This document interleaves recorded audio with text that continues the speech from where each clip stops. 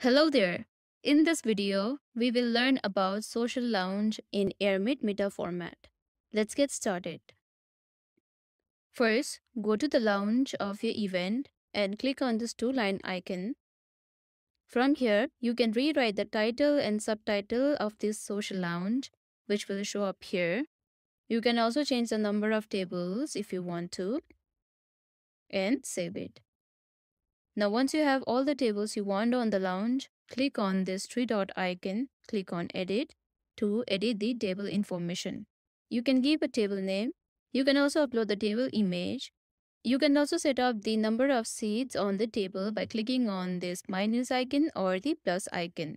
You can have minimum of 1 seat and maximum of 8 seats on your table.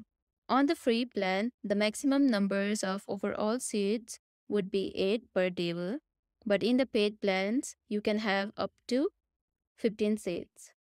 It will not show up here, but you can see once there are people on the table. You can also set your table as fixed or expanding. If you select the expanding and save it, once there are 2 people on this table, 1 table will be automatically added there.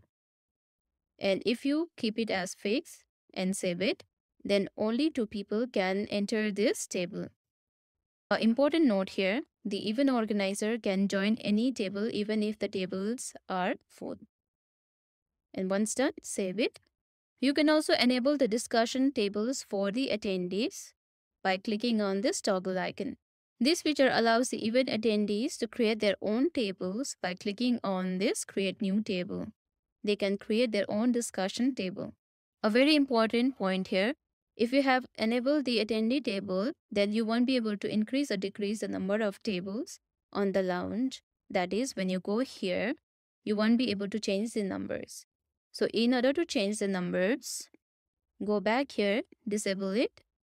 It will give you 2 options to delete all the attendee created tables now, or delete them when the tables are empty, when there is no one in the attendee tables.